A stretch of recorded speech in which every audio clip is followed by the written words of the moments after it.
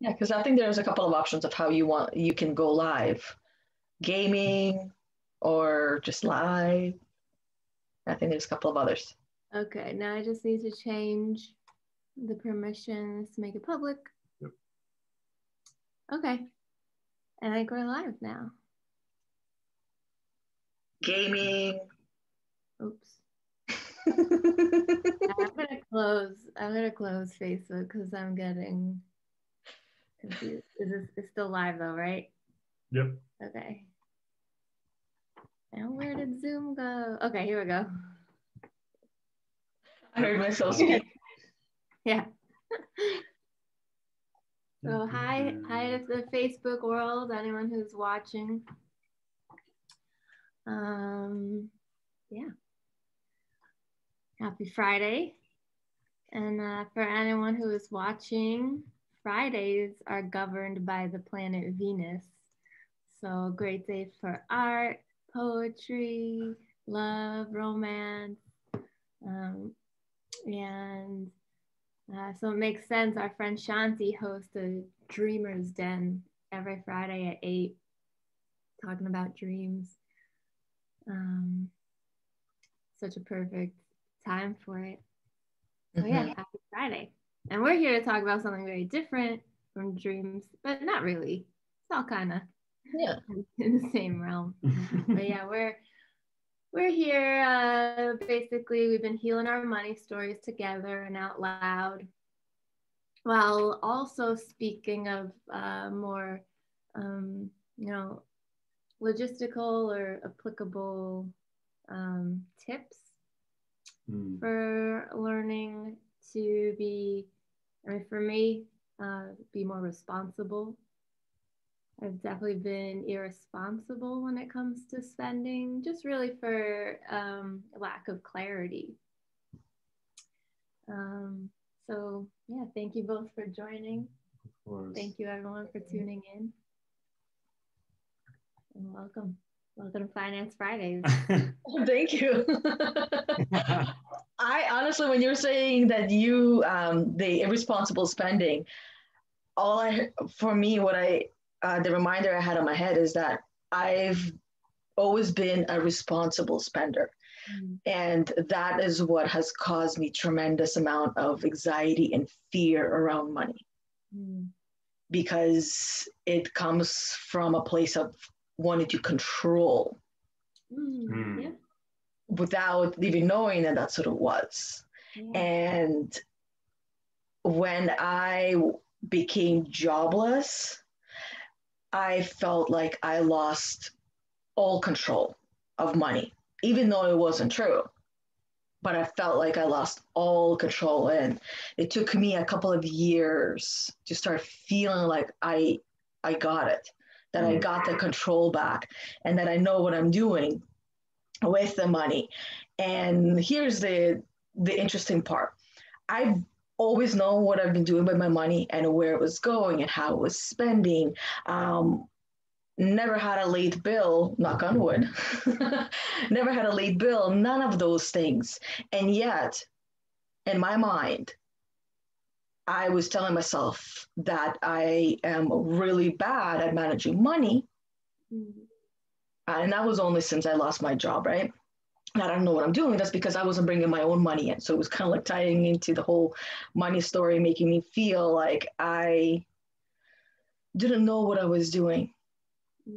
In the meantime, I was saving and investing and doing these things and didn't know what I was doing. And then look back, I'm like, oh my God, I knew exactly what I was doing. Same thing now, the same thing I've been doing for years, but something has switched and changed. And that something was that my self-worth was gone because it was based on how much money I was making, right? A lot of us are raised that way. Those comments I've heard those comments many times. And one time it was said directly to me that our self-worth is determined by how much money we make. So first of all, we don't make money, we earn money. So that was one little lie that I caught in there. And the second is that we are the ones that determine our own self-worth. And when we go and get a job out there, it's somebody else who determines our self-worth and tells us, this is how much I think you're worth. So this is what you're going to get paid. And we say, awesome, thank you. I appreciate it. This is the best job ever. And then when we, I was just saying, thanks for paying me. Exactly. Thank you for paying me. But there was something, I was listening to a YouTube video of the writer of, I think, Dave Kiyosaki, I think his name is, writer of Rich Dad, Poor Dad. Now, I wasn't fully paying attention, to be quite honest, but there's a few things that he was saying in there that really intrigued me, and I want to go back and listen to it to fully understand what he was talking about. But he was talking about that the rich people, they have a different way of looking at debt. They don't see it as debt. They see it as an investment, right? And he was talking about, because again, I wasn't fully paying attention, but he was talking about when a person starts up their own business and you are the owner of your business, those are the type of people that actually pay the most in taxes. Whereas he can earn $1 million and then he takes that $1 million, he buys real estate with it, and in the end, he doesn't have to pay any taxes. So in hearing that, I'm like, I'm curious to explore that world because this is what everybody needs to know. Well, what about real estate taxes? Like, is he buying land? He wasn't very clear. It was only like 11 minute video.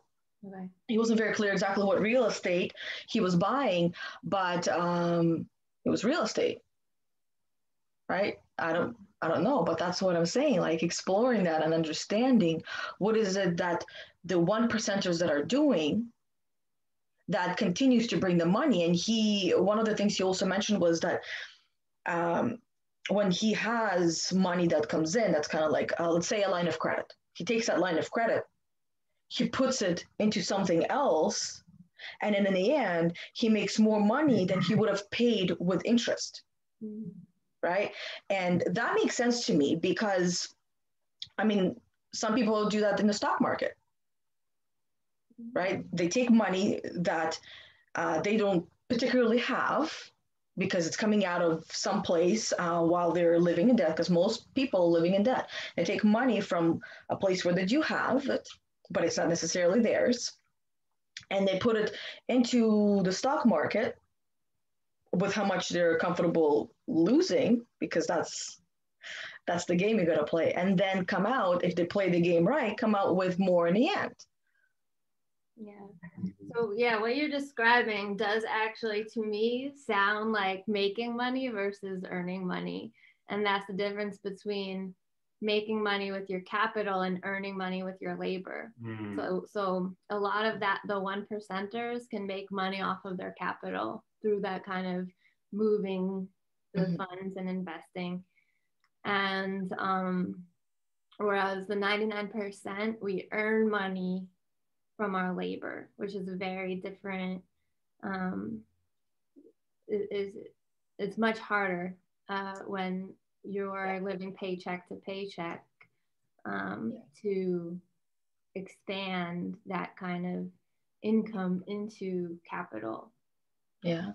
See, my understanding of making money is quite different. My understanding of making money is actually physically making money and printing it, which the banks do, right? They're the ones that are making money and everybody else is earning money. There's just different ways of earning it. And then there was something else he said that just popped into my mind is what he was talking about is entrepreneurs. A lot of people have misconception of what entrepreneur means.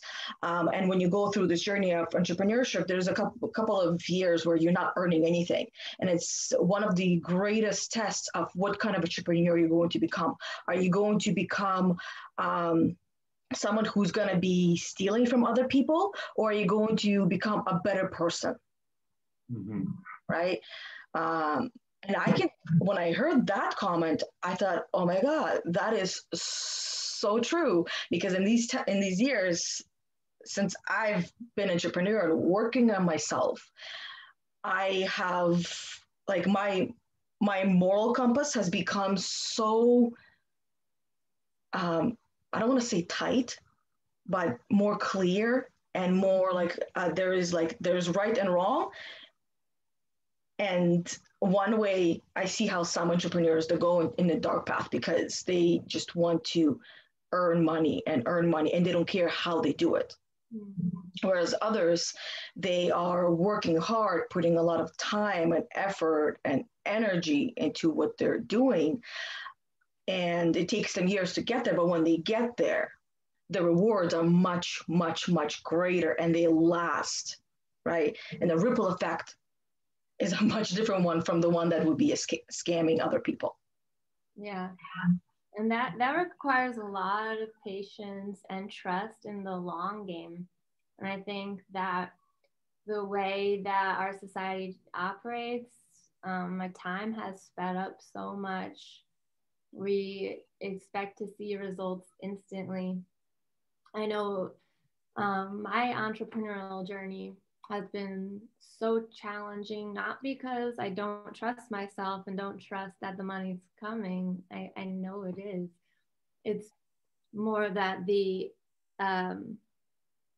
feels like the external world around me is just moving so fast and wants me to participate in the economy. Like my family wants to know I'm safe and fed, and it just feels like there's so much pressure to prove immediately that my entrepreneurial path, soulpreneurial path is fruitful.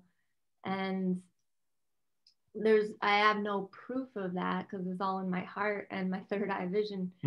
So yeah, it's just that time. I wonder if it was easier to embark on an entrepreneurial journey when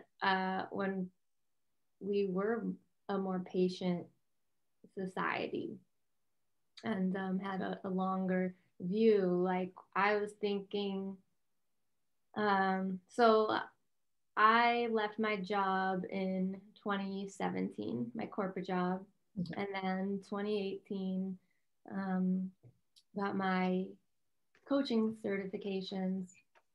And I thought it wouldn't take too long to, attract abundance, financial abundance. And it's taken a lot longer than I originally planned on, of course, because when do plans ever go the way we want them to? And I'm actually asked about my journey a lot from people who want to or are interested in becoming coaches. And they ask me, well, how long did it take you to start getting that money back? And for me, I mean, my journey is very different. I had a lot of healing to do before I could show up in my optimal, self, my full self. I had a lot of healing to do before I could even come live on Facebook and make videos. And so it's very different for everyone. And I think that each individual, if anyone has an entrepreneurial idea beating in their heart, then it's worth the time and healing it takes to give birth to it, and to just ease all that illusion that we need a rush. We got to prove that it's going to make money. That's not, for so many of us, that's not what it's about. Like money is a bonus. It's definitely a bonus. But it's when we're following a kind of mission work, and we just trust. Yeah, like being an entrepreneur is very similar to that of the hero's journey. Yeah. We're going at it on our own. There could be this separation, going into a cave, and then re-emerging as this new business, and for the sake of entrepreneurship. And it's like, here's my business. Now I need to sell myself to everybody because this is new. Like, I'm an entrepreneur. I saw an opportunity that I knew I had the value in doing, and now this is new. So there's got to be this coming from a place of feeling whole, to be able to firmly step into yourself and be like, I deserve this energetic return for all the work I did to build out this business.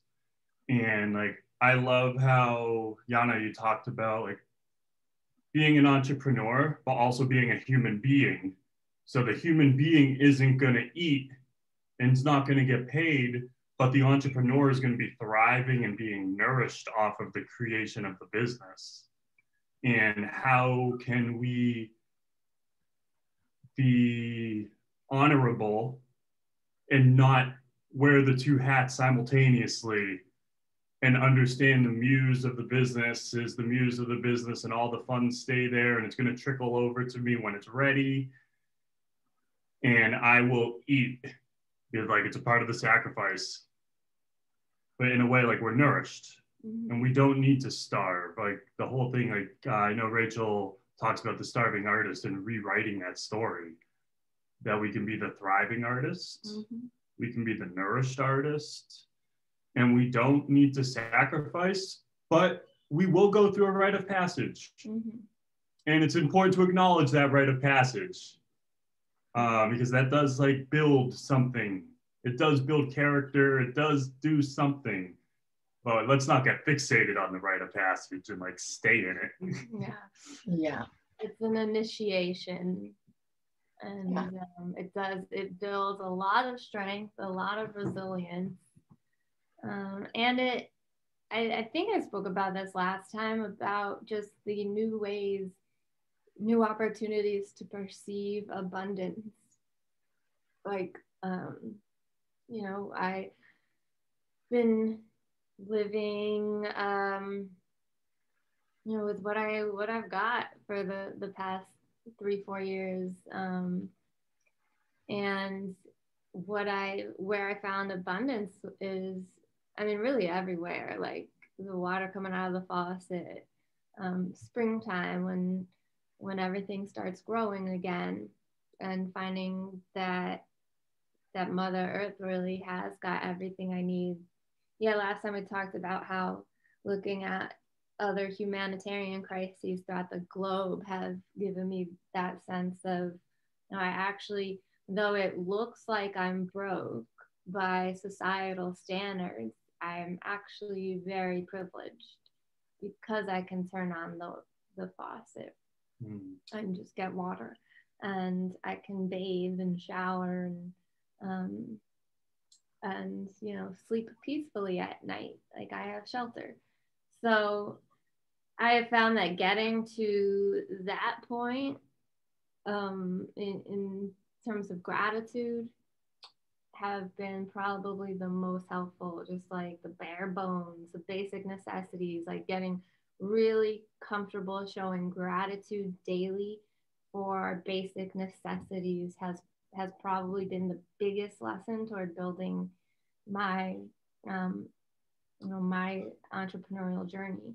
It's kind of like Maslow's hierarchy of needs. At the top is self-actualization, and at the top of that pyramid, and that's where we hope that all entrepreneurial paths lead, that everybody who chooses that path is self-actualizing. At the bottom, it's our basic necessities. So I think that while we go through that pyramid as a collective, as a society, we also do as individuals.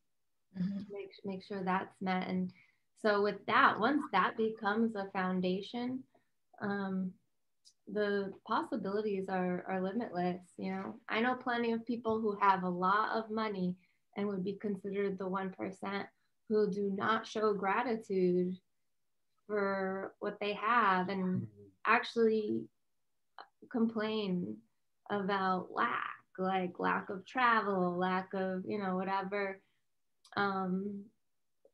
their lives afford them that they might not be doing right now, lack of houses, lack of cars, whatever it is. And yeah, so it doesn't necessarily mean that the inner landscapes are full. That comes from, some more soulful excavation. So so to answer any of those questions about, how long does it take when you become a coach to start making money, it all depends on the person. And if that is a fear, you just kind of got to walk through that fear. If you really want to be a coach or a similar, entrepreneur, you just got to see, you just find out. And it is, like you said, it is a hero's journey. Because when you were describing just the way that you started to be grateful for all the things that you have, or basic necessities, having gone from a place where you had good paying job, money, spending it everywhere, to now not having that and being grateful for all the things that you do have, that alone is a huge, like, I hear that as a hero's journey, because it's almost like, I don't want to say you take a person and you break them and then you rebuild them, but that's exactly what it is. It's kind of like exercise. It's a muscle. You go to the gym to rip your muscles to shreds. Mm-hmm. Then you sit, not necessarily sit there, but you rest and you heal so you can become stronger and better version of yourself. So that is what an entrepreneurial journey is actually like. So in other words, it's not for the faint of heart.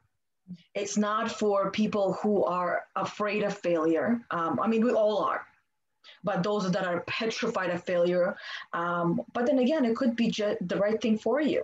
Yeah. So you face your fear head on and see that that's the best thing can ever happen to you. One of my favorite quotes that I live by, and it's right there: massive imperfect action, and then I added, equals success. I love that. Right?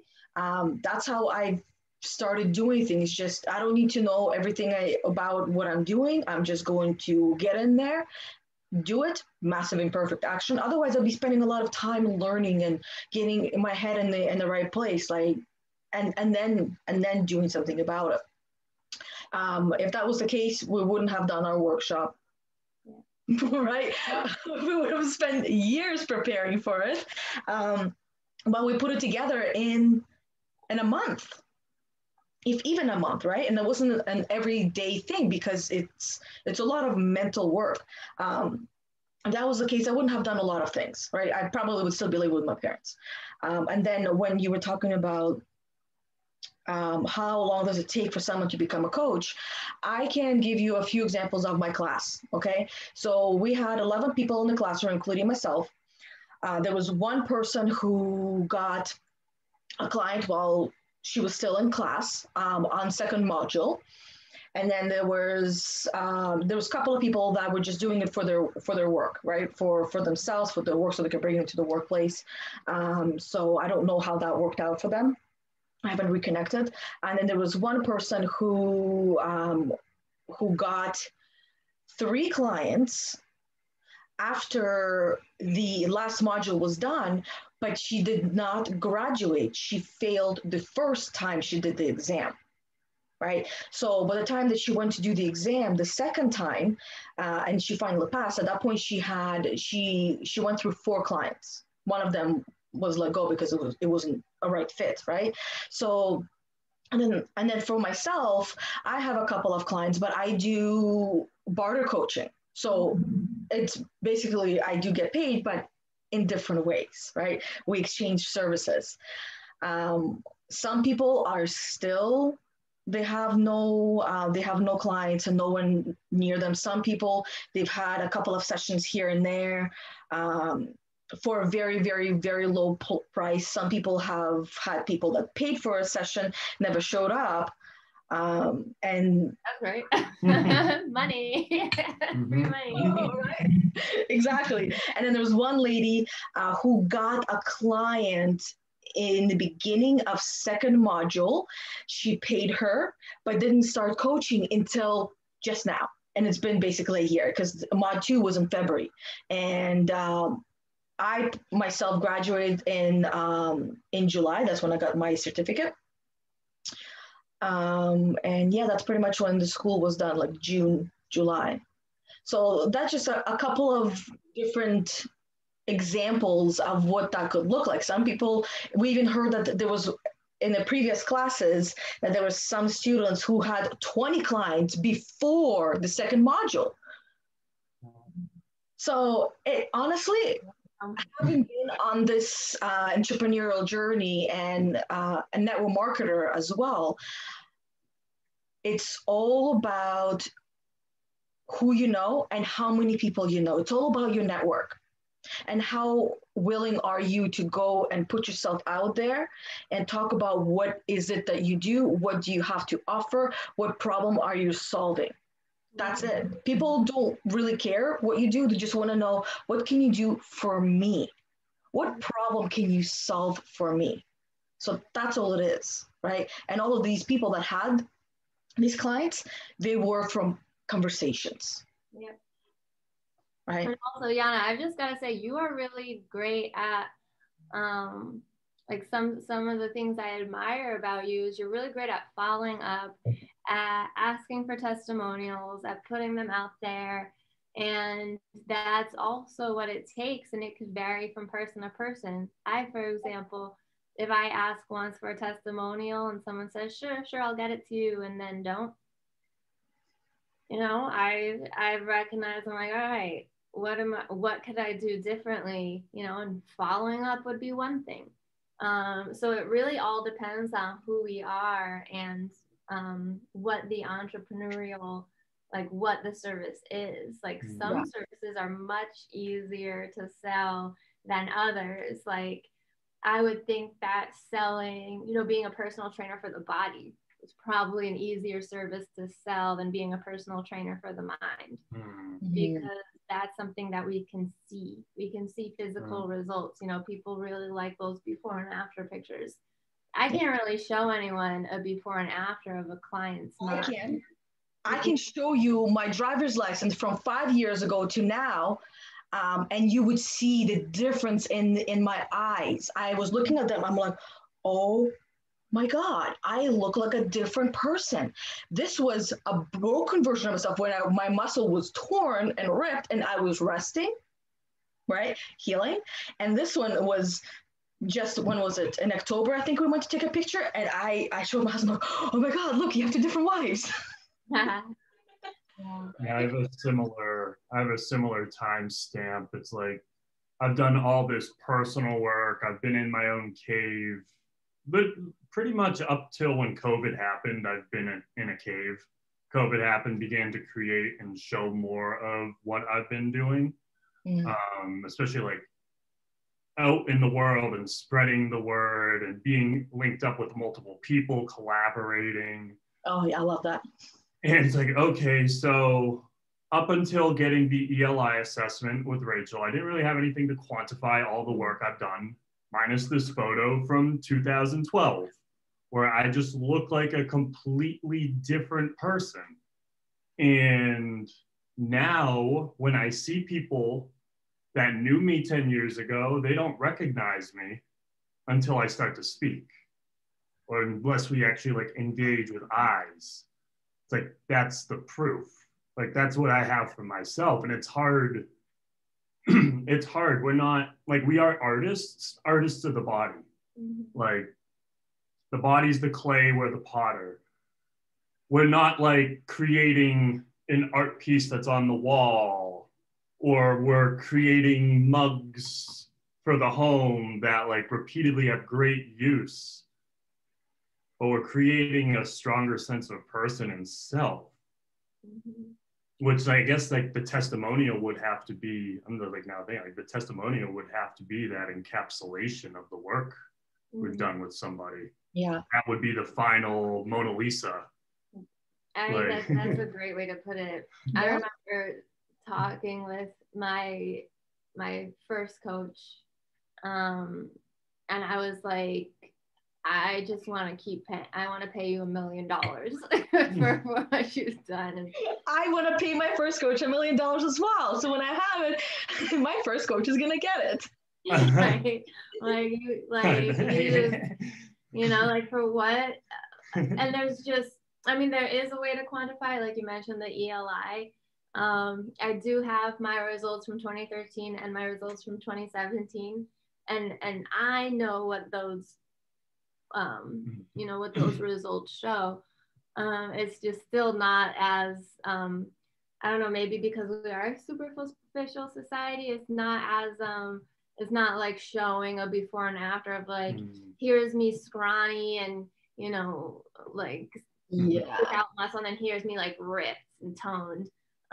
It just doesn't have the same, so it's a bit harder to sell. And especially what the work that I do, it's so it takes place deep in the spiritual realms. Like what I'm doing is going in with my clients and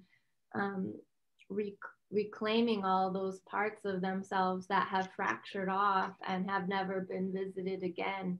And we're traveling through these caves and caverns, like, you know, I'm holding the flashlight while my client's taking the axe pick and just like, you know, digging away. And that's such an intimate and deep journey. And so it's just different. Like there's different kinds of entrepreneurs, and some services are going to be a bit easier to sell than being like, yeah, come join me for some like shadow work that's gonna crush you and break you open and cause you to question everything you've ever experienced in your life and then reevaluate and then build yourself back up and choose. Like, who would want to do that? Like, line me up. Most people say no. There's a reason. I love the words like self-mastery or becoming the grandmaster of yourself. But those are the words that do not attract very many people because it actually scares a lot of people away. So I've stopped using those words. Right. I had to stop using those words because people were feeling scared and intimidated by those words, understandably enough. Because if I heard those words 3 years ago, I'd be like, no, I'm not doing that. But I like how both of you guys mentioned the ELI, because that is the way that I present it. Is I always say that this is something tangible that you get to walk away with, something that you can actually see that measures your energy level and how you're showing up on your regular day and stressful situations or days or times. And then it allows you to actually have more choices come into your field. So it's almost like an energy scan. Like if we had an MRI of our brains before and after and how our energy in our body was showing up, kind of like when you were talking about that physical body where you're standing and you show this is what I look like with the belly out and this is what I look like with the washing board now. That's easy to see. But if there was a scan of the mind and the body and the energy, like an MRI, I don't think it would catch the changes. But ELI, to me, that's that scan that allows you to see this is what I was, this is what my mind was like before I started this program, this coaching, or this personal growth journey, however you want to go about it, right? And then afterwards, when you take it, when you're done, you're never done, but when you are ready to take another one, I always say, wait at least 6 months, because it takes about 6 months to see the changes.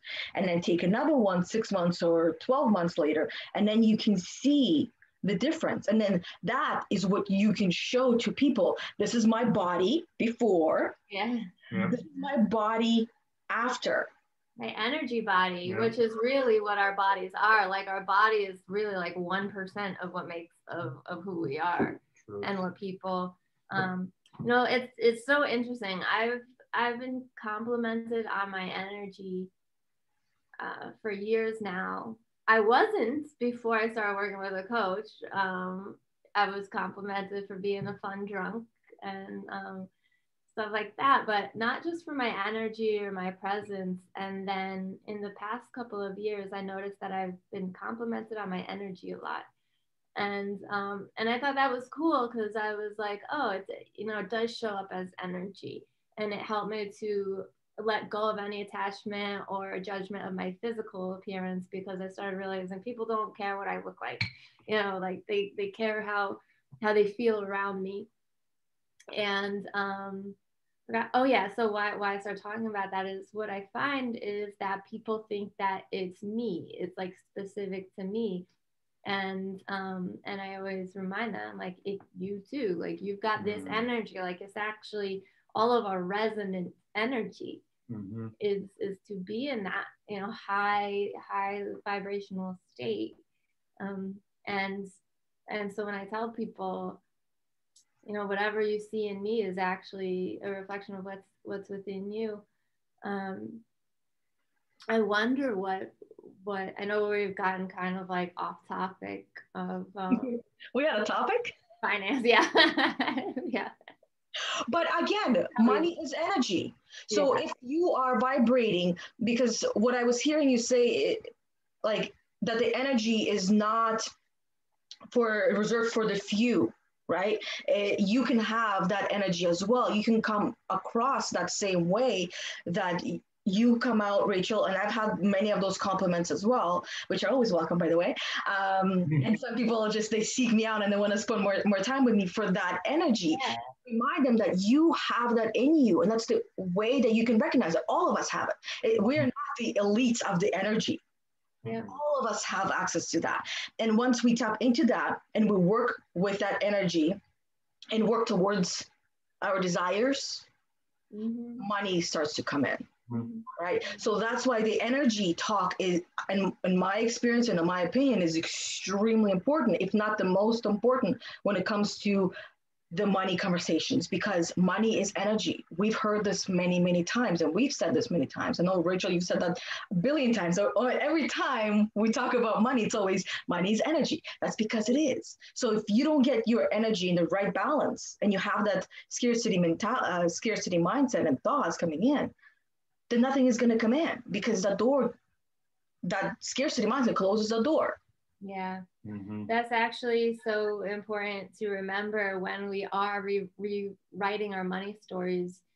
And this is why I brought up last week, identifying billionaires we admire, because if we're calling money evil and billionaires evil, then the money, which is just energy, is going to say, well, then they don't want me. I'm not going to go to them if they're mad at me. And it also, I love this bringing it back to energy, because this reminds me, what you were saying at the beginning, Yana, about when I brought up irresponsible spending, and you brought up control. So control is the mindset of money when we're resonating at level 3 energy. That's how we feel about money at level 3. And at level 4, we feel charitable as charity. So when you brought up control, I thought about back when I was at my 6-figure salaried job. I loved, paying the bar tab. I loved inviting people to come to live shows with me in House of Blues in the Foundation Room, having my own crew. So from there, coming from a very, levels 4, 5, 6 place, like everybody come, like share. This was mine, it's yours. Yet, if anything went wrong or something didn't go as like dreamy as my vision was of how the time would be, I would contract into control and resentment, which is that resentment is not necessarily a mindset of money, but it'd probably be level 2, which is greed. So let's not kid ourselves. We've all experienced greed. And so it's not just there's the greedy and then there's the 99%. No, we've all experienced it. I've experienced it. And then, yeah, scarcity. So it'd be like, for example, let's say that there's a show. I invite 10 people to come party with me in the foundation room. I could get the tickets just by emailing House of Blues. Like the girl there is Nikki. She was awesome. And I just be like, Nikki, hook me up with 10 tickets. And it would just automatically come out of my credit card. And I was happy to do it until friends started making it complicated or, not kind of like following my instructions of, look, I don't want to deal with getting everybody up there the 10 minutes before the show. So, let everybody know. And then as soon as people, it was 10 minutes for the show and I'd be getting texts of like, hey, I'm down here. Can you, come get me or whatever. Then my energy would go from charitable, let's all have a good time, to, oh, like, damn it, why didn't they read my email? Like, I'm never doing this again. Just very controlling and resentful. So that reminded me so much of that. Like when you said control, I was like, oh yeah, I have experienced that. Yeah. I'm curious, how did your parents, if your parents gave you money or paid for something and you didn't react in the way that they wanted you, how was their response?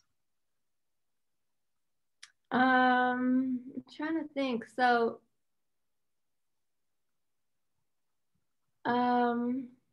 I think that it would be more of a long-term kind of thing. So if they ever gave me money for something, I'd be so grateful and that'd be all great. It would feel like, oh, unconditional love, cool. Until I advocated for a different kind of support, let's say emotional support, until I advocated, so like I would tell them words of affirmation are my love language, I need this kind of support. Then that's when they would say, your father gave you this much money for this, we support you, how can you say we don't support you? And then it would start feeling like a conditional exchange. And and I feel like a privileged, monster, like so definitely, at first it'll all be lovely and amazing, but then when it would become conditional as soon as I would say, it's not the fight, like I love the financial support, but what would really help me thrive as I'm growing my business would be a different kind of support. And but that was my own thing I had to move past. And I'll take whatever support they know how to provide. And if it's more in the physical world, which it is, it's there. They were here to make sure I stayed alive and fed and sheltered, and they did an amazing job of it. So I just focus on that. But yeah, to answer your question, it would kind of like bite me in the ass down the line a bit. Yeah, no, it makes sense. And those are the kind of experiences that make us as well. And then we can find ourselves showing up in a similar way in our lives because that's what I wanted to the reason why I wanted to ask is because how you explain how you were showing up for your friends, that you gave them money and tickets, but it's money, right? It's in the form of a ticket. You get them a ticket, you do something nice for them, and they're not doing it in the way that they're not accepting it in the way that you were expecting them to. So this is where your past experiences may come through, and certain ways that we tend to react to situations. And I say react because we're reacting instantly, is usually the way that we're used to, that we are familiar with. We're not going to come out of some from one kind of way of living and all of a sudden have a different view on how we are going to approach our life and the people in our life, and including our children. It's going to come from a place that is within ourselves, that was embedded into us from our childhood. So how our parents showed up for us is how we will continue to show up for everyone in our life until we become aware of it and then recognize that this is not what we want. This is not me. This is my parents, or this is the shows that I used to watch all the time, right? Because if we were always watching shows on TV, that's going to become part of us. And then decide of who we want to be. Mm-hmm. Yeah. I can't help but think about how we attach these different energetic patterns to money, like greed, corruption, power. But it's not the money. It's the person behind it. Mm-hmm. And those patterns aren't necessarily tied to just money either. If we look at how we relate to our lives, we can find that we might be greedy with food, or greedy with relationships, greedy with time, corrupt with time. Yep. Power complexes over pets, power complexes over something you own. And like money for those types of personas is like gas to fire. Yeah. It's, oh gosh, now I can really extend my will onto everybody else. Yeah. Yep. So like how, like, so truly, like these conversations of rewriting our energetic profile so we can show up to use money pure within that white light, like, is the way. We grow up in, like, we're born into situations. You can believe in karma, or you may not believe in karma. That's okay. But we can also look at the situation we're in and be like, I'm not happy here, and then decide to make choices to change that. Mm-hmm. Like, it's within everybody's power to decide to wake up and put your right leg in the pant leg first instead of your left. Like, it's all up to us. And we can like make those choices internally, and then take the money, use debt as investments. Mm-hmm. Paying $10,000 for a coaching certificate isn't putting yourself into debt. It's putting yourself, like, it's helping yourself grow. Though it may feel like you're lessening how much money you have, you're just balancing, you're changing the balance, you're changing the scale a little bit. Yeah. And you're leveraging and taking the leap of faith into yourself. Yeah. Increasing your own value. Yep. And that's the best thing you can do, because then even if you increase your own value and then you go out there and you say yes to a paycheck, the paycheck is going to be bigger because they'll see more value in you. Is it going to be what you're actually worth? No, it's not going to be what you're actually worth, because I believe each and every one of us is, you can't even put a value, right? But unfortunately, we're infinite beings. Yeah. So that's the other, I guess, side to it. And that we also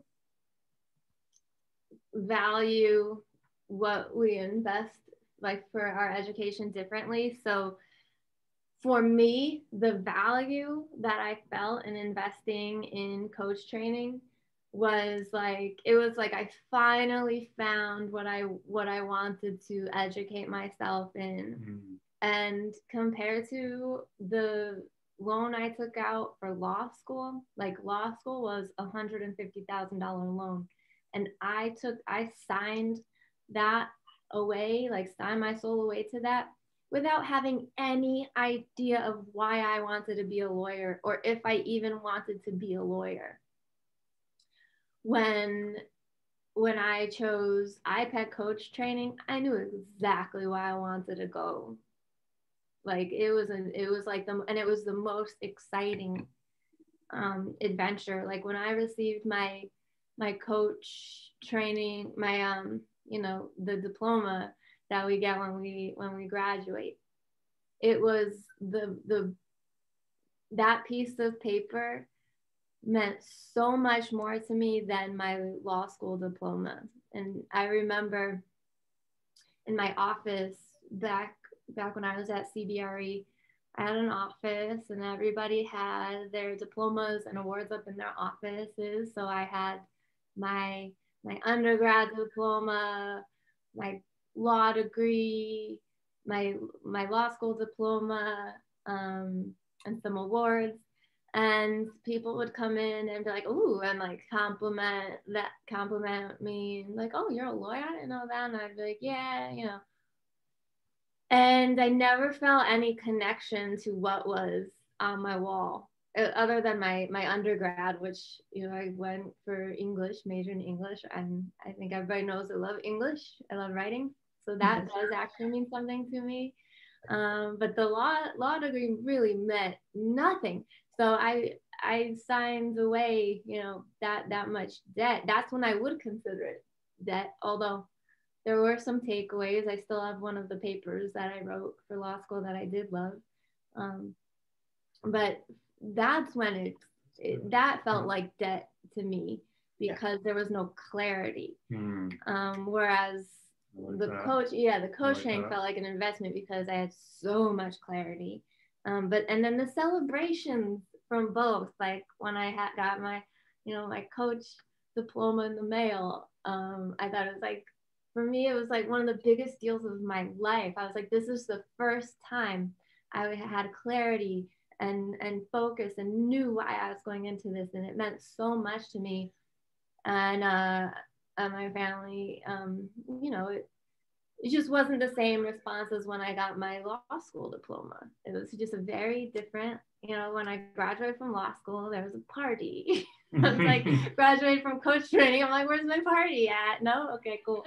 So it's just the way we value these different educational programs is so different and very curated by the status quo, when really I've learned more through actually coaching would be so helpful in the law legal industry. They should really all learn this stuff, and it would save a lot of time. I love what you said about clarity helping to differentiate an investment from debt. Yeah. I'm like looking around my home and I see the things I've gotten. I'm like, those were all investments. And now I'm thinking about things I've purchased that didn't last long and I threw away. Like, that's debt. That's just money thrown away. And when I put thought, and like I'm looking at these things that I put significant thought into these investment items. And like I didn't just throw my money at them. I thought about it, went for it, and like broke through frugality in order to buy the best thing that I knew would last the longest and was most well made, versus something I'm just buying out on a whim with no thought. And like, that's debt. Investment is like that continuous clarity of knowing where it's going and what you're getting back for it. That's a great way of saying it. Like, that investment is something that you invested in and then you're getting things back for it. Now, I still don't like the word debt because it doesn't feel good. So there are many things that all of us have, whether they're physical things or classes or courses that we've taken that felt like debt, but I just like to call them expensive lessons. Yeah. It's still an investment, because we don't, like, when we go to school, right? When we're all forced to go to school and sit in a desk and listen to the teacher, all sitting in lines, right? Lines this way and lines this way. We right? I just had to, say the conforming part of it. And I get it, I understand it, but most kids, when they walk out of school, what they've learned has actually set them behind, because everything around us continues to change and in cycles. If I remember correctly, it's about every 18 months.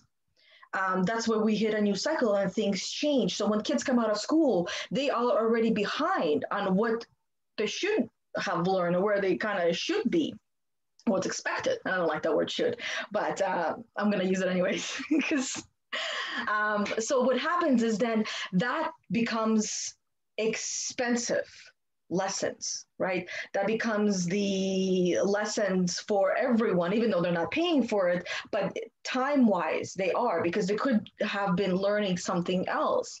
And most schools don't teach the most crucial things for kids that they need out there to go and learn, like communication skills.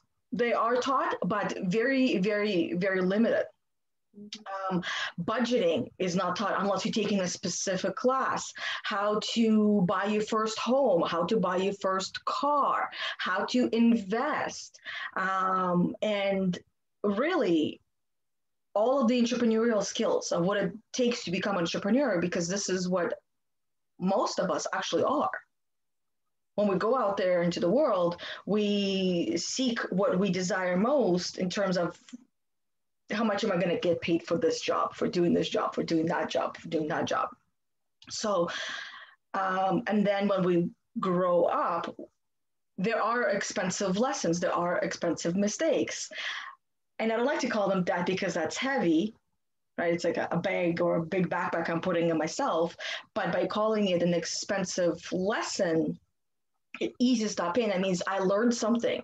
And typically we do learn a lot from those expensive lessons, from those expensive mistakes, right? We learn a lot, sometimes even more. Oh, yeah. Anywhere else, because like you learned quickly that law wasn't something that you wanted to go into. Right? So if you did go into it, that means that you would have been living this expensive lesson for a much longer period of time. But by learning that lesson fairly quickly, this is not for me. Yes, I've spent 150 grand on it, but it's a lesson. And I'm glad that I learned it now than I would have 10 years ago, where it would have been that much more harder to walk away from it. Yeah. Yep. Yeah, as you were speaking, I was thinking of, I was kind of picturing, you know, one path that leads toward alignment, and then like the journey, I don't know, the journey, the random walk that trends toward alignment, but it certainly is a random walk, and it does. I like thinking of it as, yeah, it is actually in the long run way more expensive to deviate from alignment for longer periods of time. So the sooner that we can identify that deviation and course correct, the less expensive the lesson is. Like, yeah, there's a timeline of me out there somewhere where I did continue practicing law and probably all stressed out, and it's so interesting. Like one of the things in when I was working at a law firm before I was working at a commercial real estate firm, one of my jobs was to keep time. So anytime my boss, you know, would write an email or make a phone call, he'd let me know, and I'd do point one, and then at the end of the day, add up all the time. So just thinking about time, and you know, when you know, it's different levels of consciousness, you get more comfortable with time until you're living in the now, and time is infinite, is illusory. And but then, so I was thinking about, wow, they have to be so focused on time every day, and that's like, I mean, the quote "time is money" like really shows itself in that kind of career. And that's something that, like, even being conscious of time was taking away from my energy that I could invest in any certain project. Just always being aware, like, okay, you know, point one, like, and So I'm so grateful, because had I chosen that, had I, if it was part of my responsibility to be that focused on time, every time I send an email, every time I communicate with someone, I think it would really mess with me and my levels of stress, because when I still write emails to clients, and I have zero awareness of time because I am traveling so deep, and it doesn't matter how long it takes me to write the email. So just, yeah, such an interesting thing to think about, how these different careers can really shape our mindsets based on, based on how they attract money. And so something where you have to keep track of time like that. I was really glad I didn't deviate that long. It would have just created a completely different human being out of my mind. It's crazy to me that there aren't studies or presentations to these companies being like, if you just let the employee be themselves, they'll have productivity. And by harping on them and creating this focus on time, you're taking away from their productivity, which is going to cost you more in the long run. I was actually looking up studies today. I was looking up productivity studies, but there are studies out there. It's just a matter of if the organizations want to actually invest in what it would take. I was looking up studies of the cost of employee turnover, and it said it could be, the cost of an employee leaving, hiring a new employee could take about 6 to 9 months of a yearly salary. And so yeah, there are studies out there on productivity based on that kind of stuff, like what engages the employees, what makes them feel good, how to retain talent. And yeah, it's just a matter of if the CEOs and shareholders and partners want to feel that that's worthy of an investment. And but yeah, I was looking it up because Yana, I wanted to start making some PowerPoints that we can put out there now that I've gotten into making PowerPoints again. But yeah, I want to make a PowerPoint that shows, this kind of work really save companies a lot of money. Yeah. Time is money. Yeah.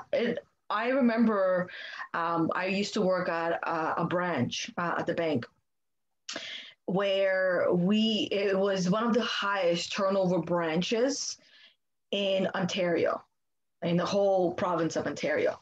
And I mean, I know why, because the boss was not a leader, and more like a drill sergeant. I remember one year we did the Secret Santa, and I got her as a Secret Santa, so I got her a sergeant. And of course, she was not surprised that, oh, yeah, this is perfect, right? This is me, you guys know. So really, really high turnover. And that is one of the reasons why this boss was so stressed and so upset, because it costs so much money and time to train people. Because when you have someone who's been working there for even a year, they already have an extensive amount of knowledge, having worked at that branch, because it's very busy. You get all kinds of transactions, right? So it's the best place to be trained. And I remember that the way I would train people myself is within a week they'll be on their own. Whereas most people, when they train them, they're scared to put them on the front to do things on their own because they're not ready. Maybe in the first couple of hours they're not ready, but by the end of the first day, they're more than ready. Yep.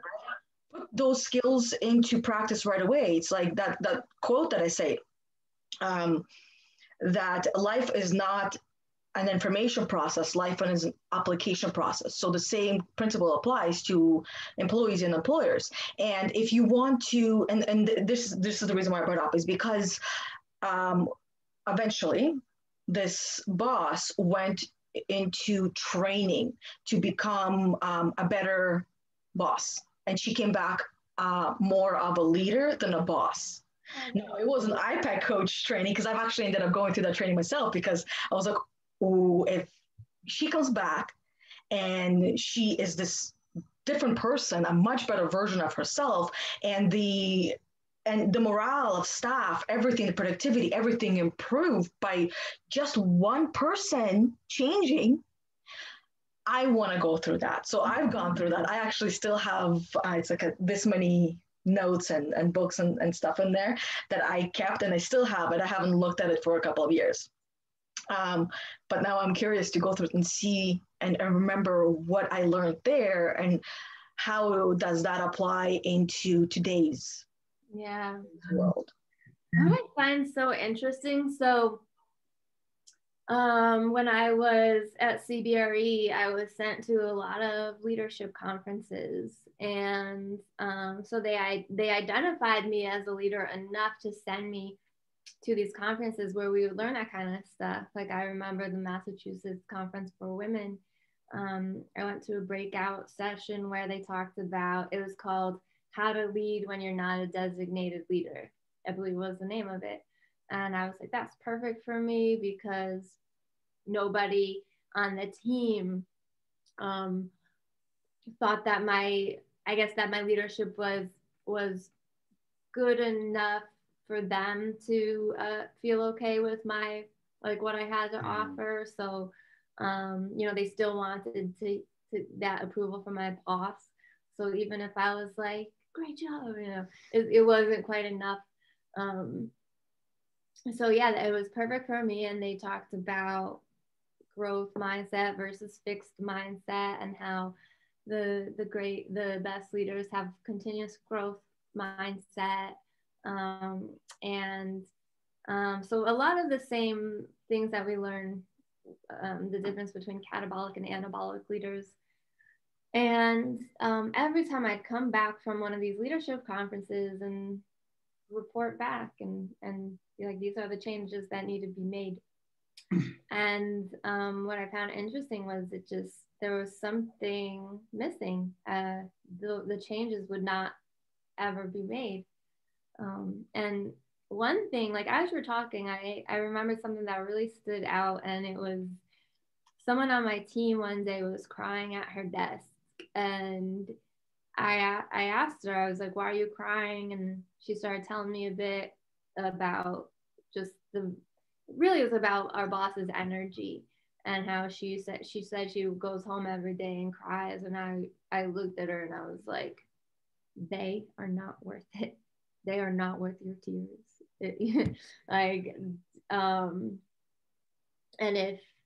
And I remember talking with my boss a bit, and I was like, I am not here to trick anyone or coerce anyone into staying.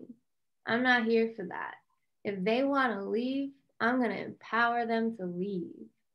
And I don't think my boss quite got what I was saying, but I was like, I'm not going to put anyone, and I explained to him, and because kind of my final conversations with him about why I was leaving.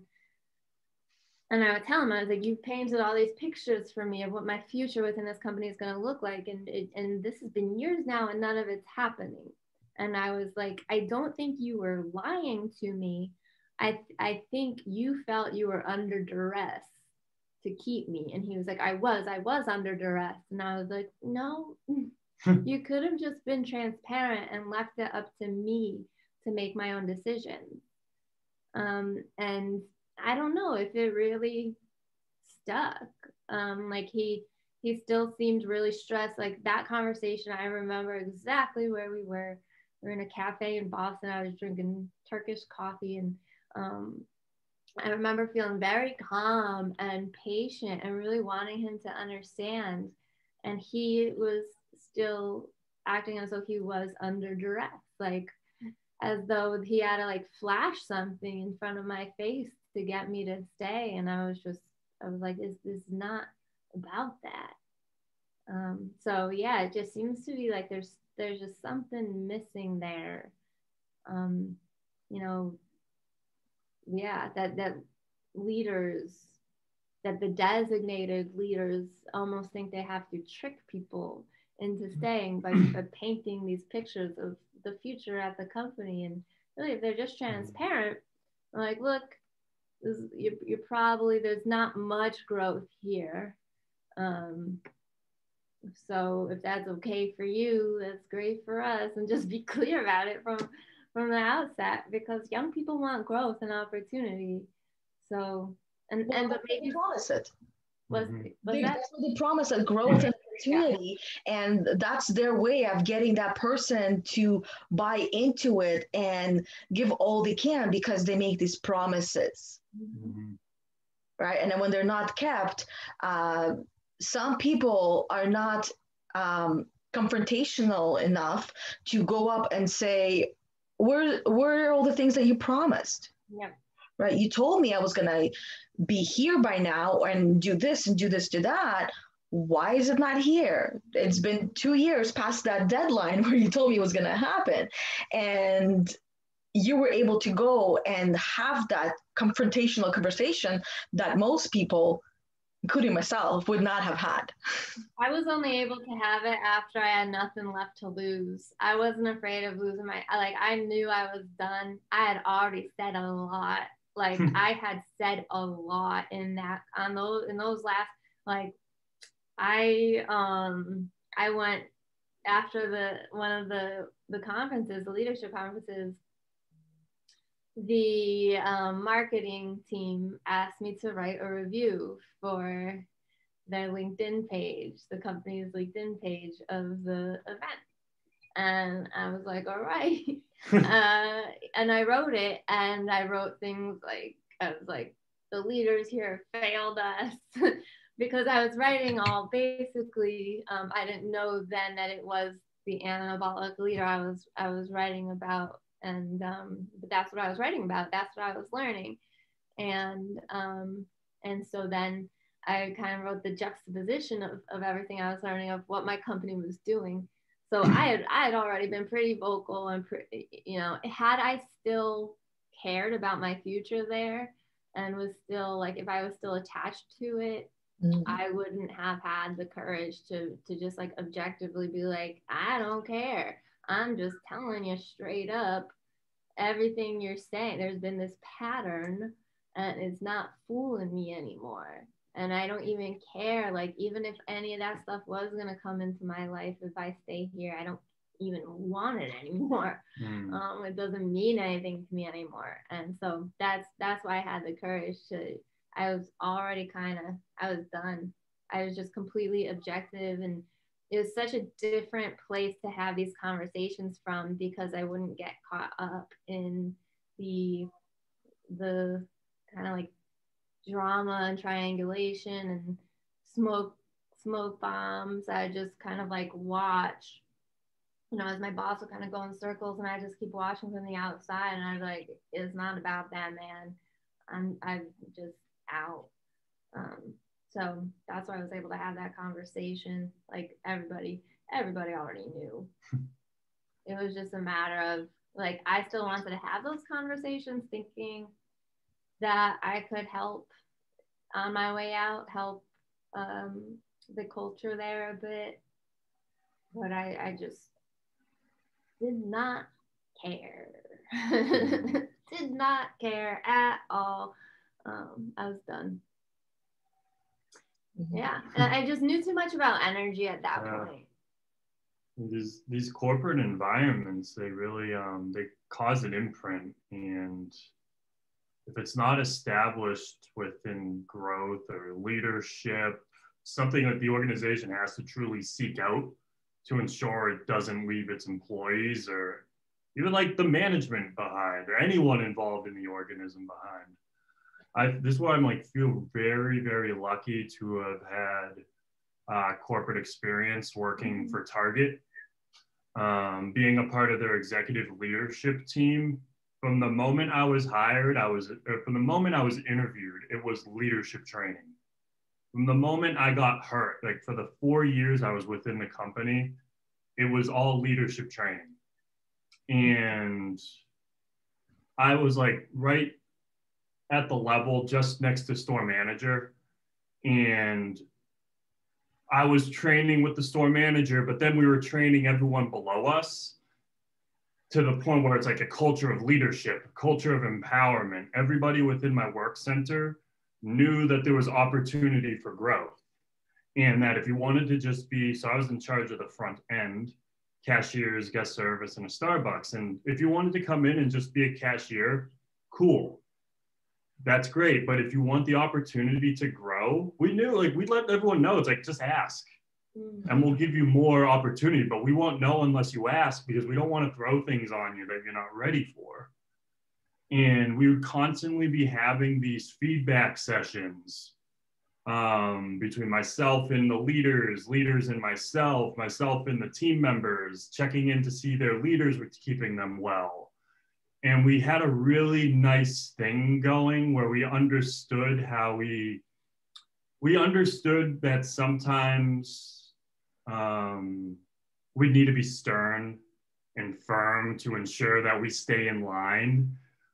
But we also had safeguards to make sure that even though there was someone stern, like say my manager below me for the team who ran the team, he was stern, I was always happy that day. I was never upset, and the team could always come to me.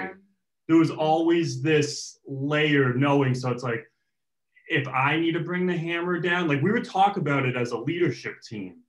So if like they knew that I needed to bring the hammer down, the leaders would then be there for the team as like the safe space to talk to. So like we understood the different energetic levels of leadership, and sometimes the word of one level up just carried more weight because of the level that they were at. Yeah. And we were all just different scopes of work doing the same exact thing. And like these were things I learned just as Target was teaching, just churning leadership expectations. Like, how do you relate to others? How do you communicate effectively? How do you champion others? And then it would be interesting to witness when ego would come into play, because some of these people were taking on these leadership expectations but couldn't accept others' interpretations of the same exact leadership expectations. So a peer of mine who trained me within my store, I like learned everything from her, but I adapted it to be who I was. And through that adaptation, I would witness her try to sabotage different things I was trying to do up front. And it was like, okay, I see what's happening. I'm not going to change my leadership style. But it's just interesting to see how then ego can come into play. And then we'd have to have these conversations like, what is going on? Where is this disconnection? Why aren't we following the same path? And then it would like come down to, well, in the moment I needed to do this. So I'd be like, okay, well, I understand that. But in the moment doesn't need to be a continued pattern, which is what I'm noticing. Yeah, there's a huge difference between understanding the concepts of leadership, being taught the concepts and being able to speak them, and actually embodying them. Yeah. And that's what I thought probably the biggest points of disconnect were. It sounds like in your experience, you're all taught the same thing. Some of you are embodying it, some could just give it lip service. And same thing going on in my company and my former company, and it actually at times was a little devastating. Like when there were people I really trusted in designated leadership positions, like people outside of my direct bosses, other partners, especially female partners. I don't know if I mentioned before, but my company where I was working at the time, there were 78 partners and only 5 were female. And I was being told that I was in the funnel to be a partner. And probably because I was a female and they were looking around like, we need another one. Diversity. Yep. Yeah. And so I really looked up to the 5 female partners, and they, you know, for the most part, we're a different generation. So I had a lot of understanding for where they were coming from, because generation to generation, times do change a lot and culture does change a lot. So, you know, one of them was explaining to me, because I kind of had lost patience with the way that they would talk about one another. And I'd be like, I don't want to hear it anymore. I don't want to, like, I don't know what, like one moment in particular, one female partner wanted me to, she asked me what I thought about another female partner, and I remember just like losing patience. And I was like, I don't know, I've never had an interaction with her. I know what you want me to say about her. I know what my boss wants me to say about her, but I don't, you know, like I knew the political game, and I knew that I could play along. I could have said the exact gossip that I had been fed, and that would advance my standing. And but I just lost my patience, and so what I recognized was a lot of these people are understand conceptually what it means to be a leader. They are reading my notes and the emails I send about the conferences, when I learn from them, and like, oh great, cool. But there was this disconnect when it came to embodying. But then looking back, I'm like, okay, so they did those 5 female partners came up, whatever, you know, that the terminology came to come up in a company and in an industry. So they were coming up, they were rising in the real estate industry at a very different time, when it was a bit more cutthroat. Like they would remind me all the time, it's a man's world, it's a man's world, and we all have to kind of like every man for himself kind of thing. Whereas the way that I was seeing it with our generation, we were experiencing another you know, women's empowerment movement, just like a revival of the empowerment movement from the 60s was coming through the millennials in the workplace now. So it's very different. And I guess that the company wasn't really seeing the value in that, and weren't really understanding. So another thing that I learned at one of these conferences was that this was in 2013, and I learned that the number one word to describe women in the workplace was accommodating. There had been a survey about women in the workplace. One of the questions was the first word that comes to mind when you think of women in the workplace? And so the number one answer was accommodating. And that really stuck with me, and it shed some light on why wasn't what I was told. You know, I was kind of told, based on my oldest brother's experience in JP Morgan. You know, he advanced really quickly in his career at JP Morgan. And so I got a job at a Fortune 500 company just like him, and was told the same, you know, follow the same path, which when he was a first year associate, I was told that he would get his work done and then go around and ask people, hey, can I help you with that? What do you need help with? And from that attitude, he advanced quickly. So I decided I'll do the same thing. My career did not advance. Instead, I was just given more responsibility, and just became even more accommodating and an even bigger people pleaser, and just kept waiting to be recognized. So there's also huge differences. We got to keep in mind, you know, depending on the workplace culture, the same things that work for men advancing in their careers might not work for women, even though to be accommodating requires a lot of emotional intelligence, a lot of awareness. And in Deepak Chopra's Soul of Leadership, those are signs of a soulful, effective, wonderful leader, but they just were not recognized in the catabolic corporate culture. Mm-hmm.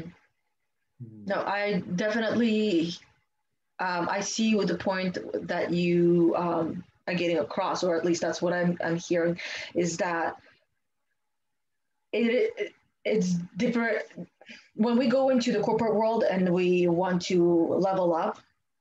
There is a difference between how a man levels up and how a woman does, because we are also perceived differently, and how we offer our help, right, and our support to the people around us.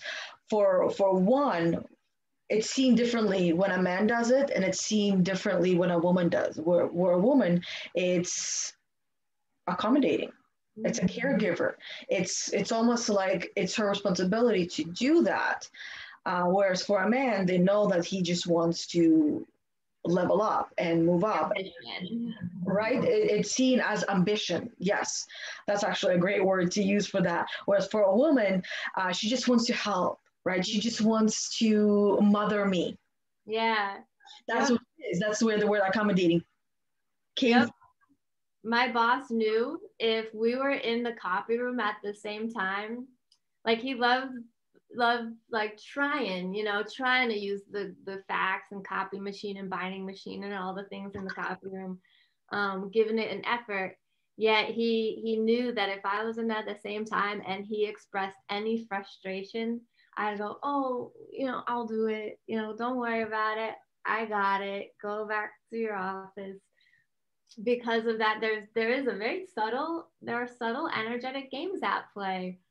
And I'm sure that's something that he learned as a kid, express frustration, and someone comes along and it's like, oh, they're there, yeah, I'll take care of it. That's who I was growing up. Yeah. If someone expresses frustration, I adjust to ease that frustration because of really what it does to me. Not liking to be around the frustration. I would also add that that men most likely see, and I say most likely because I don't know, right? I haven't been paying attention for long enough to know the difference. But when it comes to a man offering help to someone, with the jobs that they will give a man to do would be those that will encourage growth. For a woman, it would be those that will allow that person to take things off their plate, make things easier for themselves. So all the things that is not really going to encourage women to grow. And I did notice that at the bank as well, because we had men and women. Women were typically at the front line on the cash, and men were in the office, right? They were the personal advisors. So, and eventually that started changing when the word diversity started coming into pretty much every workplace, and everyone started to diversify. We even started having what is this, like potluck from all the cultures that we had in the branch. Once a year, everybody would bring food. So what I did with that, I've noticed that women wouldn't say no to a lot of things, whereas men would. And we also did, because Chris, you mentioned that there was growth opportunities within the workplace where you learn how to be a leader. If you wanted to move up and do a different job, that training was there available. From my understanding, now there's a lot of those types of opportunities within the company, and you're right, they don't talk about it unless you come and you ask them, and then they will tell you. So that's what I did at the bank. Is I wanted to become assistant manager. How do I do that? Oh, we have all these courses. We have this. What? And that courses for like everything within the bank that I could take. But in order for me to, let's say, take a course, if I wanted to work in the risk management, which would be a completely different place, that I needed to go through other courses to get there. So for anyone listening, watching, and paying attention up until this point, if you are wanting to progress at your workplace, go and have that conversation with your boss and ask them, how do I broaden my horizon? How do I gain more knowledge so that way I can bring more value to this corporation? right? And go and take those courses. Now, Rachel, you also mentioned that there's some people that will take that information, they will not embody it, right? That they understand what a leader is, but they never show up as a leader, for example. That they understand what it takes, how to have healthy mental mindset, and they do nothing about it. Mm-hmm. I've met a couple of people, quite a few people, more than a couple, that have read so many books on personal development and mental health, and that from when I would read just the first chapter, I would already be like, oh my God, this is absolutely incredible. And I would implement it into my life. Whereas these people, they've read so many books, listened to so many books, so many podcasts, everything. And it's almost like they did not hear a word of what they read or what they heard. Yep. Yeah. Yeah, we all take information in differently. And for the most part, there are 3 vortexes through which we can receive it. One is through the head, and that's just conceptual, just conceptual understanding. One is through the heart. That's where we feel it. And then another is through the third eye. And that's where we can perceive the deeper meaning and actually apply it in everyday life and everyday situations. So it becomes really apparent when people, especially when we study energy the way we do, when people have read a lot and they retain a lot of knowledge in their head, and if it never makes it to the heart, it shows pretty quickly. Mm-hmm. It reveals itself really quickly. Like, okay, they're talking a lot about this stuff. Yeah, I don't see it showing up in their actions. Yeah. Something else. Just going back to what we were saying about these differences between men and women. I'm realizing it has a lot to do with energy again. So for me, for example, when I first took the ELI assessment, I saw that my energetic profile showed that a huge bar of level 4 energy. That was my primary energy.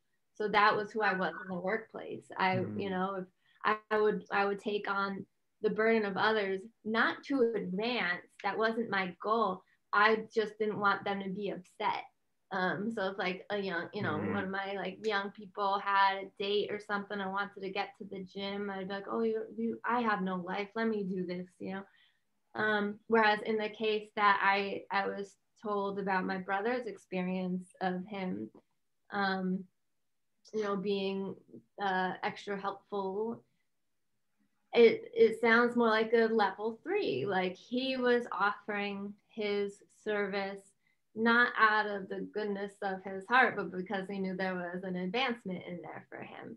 So maybe had I had that energy of like, well, what's in it for me? Things would have worked out differently. But that's just I had a lot of level 4. So and that's really where and it goes back to self-worth, because my self-worth was completely attached to how much I could be in service for others, how much I could do for others without recognition. Like I wore it like a chip on my shoulder that I could accommodate and people please and, care and give and take on so much of the burden, pull all-nighters if I needed to without asking for help. And it was like my self-worth was based in it was martyr syndrome. And so I think that's just a very different place energetically to come at it. So it's not necessarily because I'm a woman, but because I'm a people pleaser. Yeah. Whereas, my brother certainly he is no people pleaser. He's definitely likes to know what's in it for him. And that's the same, when it comes to, we were talking about investments earlier and return on investment and wise investors do want to know, like, well, what's my return on investment? If I'm going to invest energy and time and money into this, what am I going to see? What are the results? And that energetically, we could have different energy around that too. Like if you want to see like a spreadsheet with return on investment, future projection showing, that's understandable. When we're investing from those higher levels of energy, like levels 5 and 6, there's a lot of faith. Well, we don't necessarily need a spreadsheet with proof of our return on investment. We've had some sort of vision and just have faith that it will come into fruition. And if not, nothing's lost. We believed in something. Yep. And and so again, it just really all comes back to energy. Mm-hmm. I'd love to hear Chris's input on this male-female talk. I have there's a situation ringing in my mind about when I was working at Target. I had a peer who ran the logistics, which is like truck merchandise comes in. He's in charge of getting that truck merchandise onto the sales floor and making sure the sales floor stays full all day long. And this person was extremely lazy.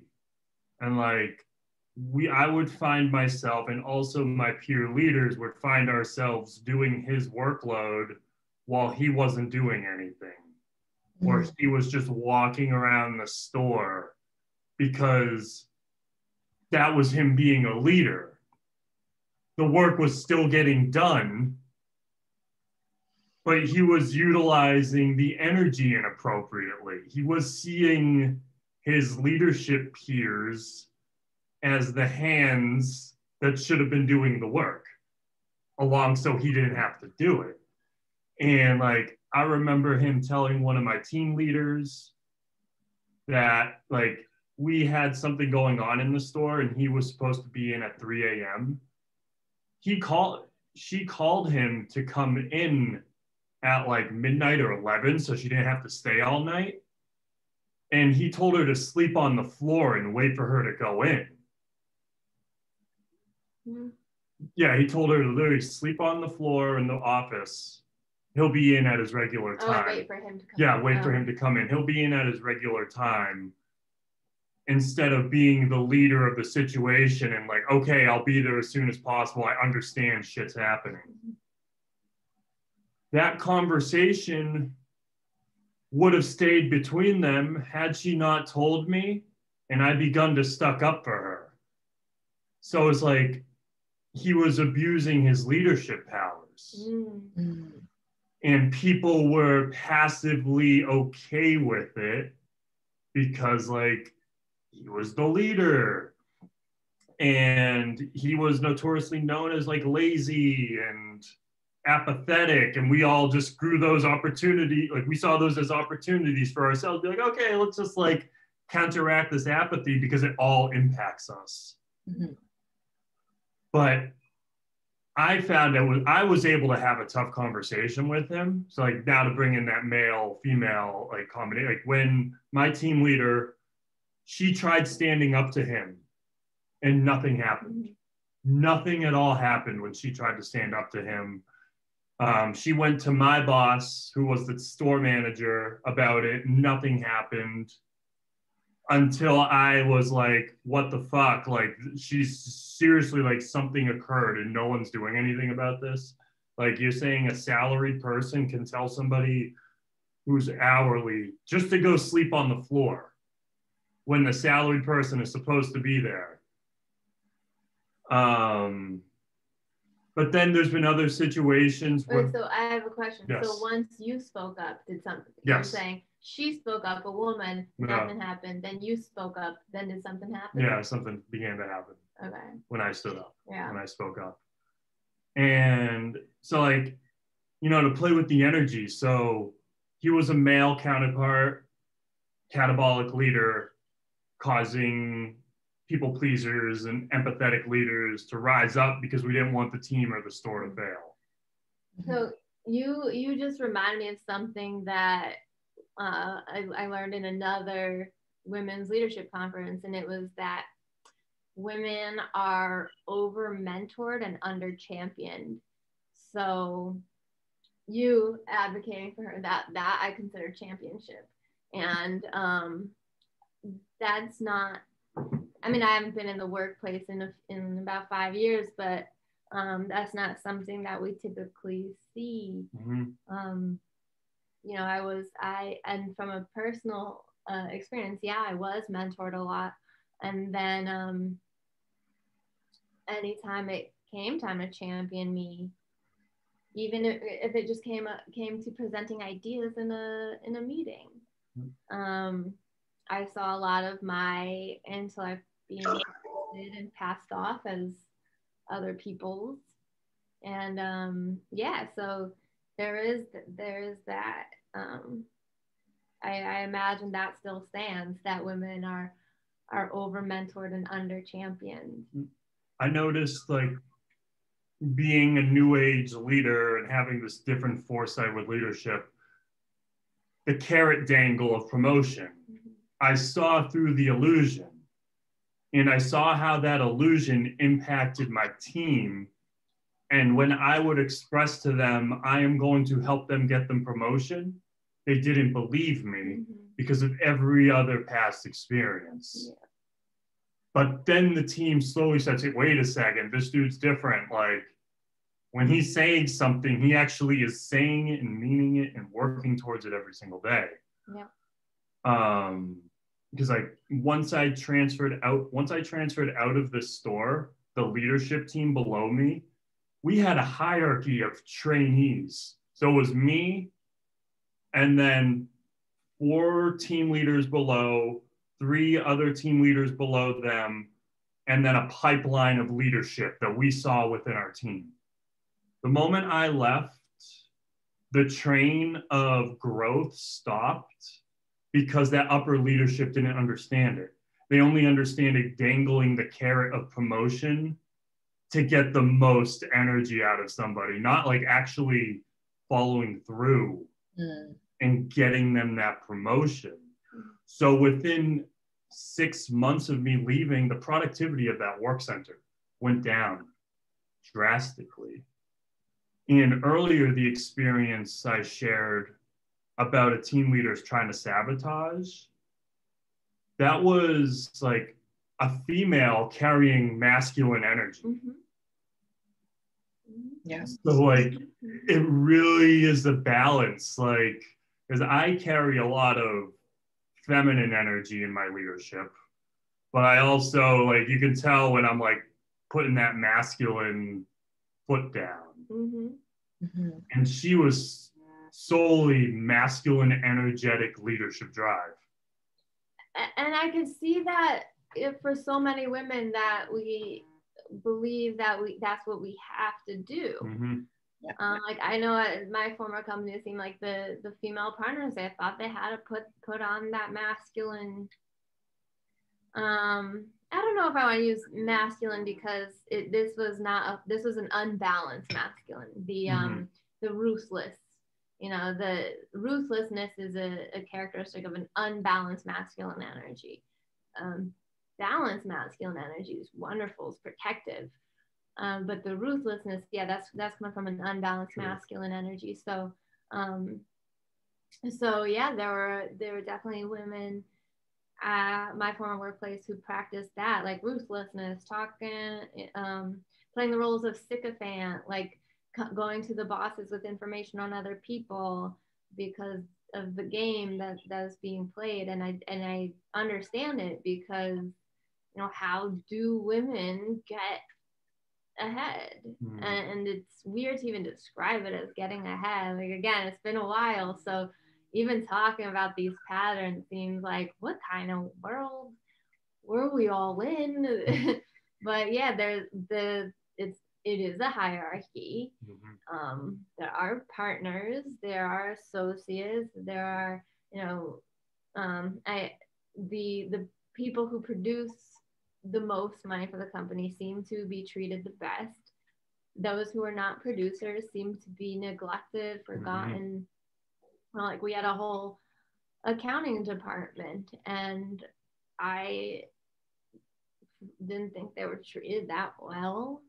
Every year around Christmas, that's when the big producers would come down to the accounting team and be like, hey, did my checks come through? And like schmooze and try to be buddies and friends. But they weren't inviting the accounting team to go with them to the golf course.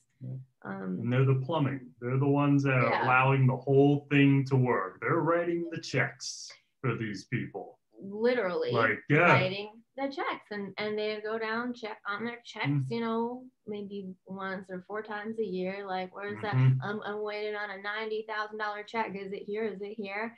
And this is someone who's getting paid like $30,000 a year to sit in their cube for 8 hours a day and crunch numbers. And I remember I actually learned a lot. There was a time where my office wasn't ready yet, and I went and worked in the accounting department, like a cube.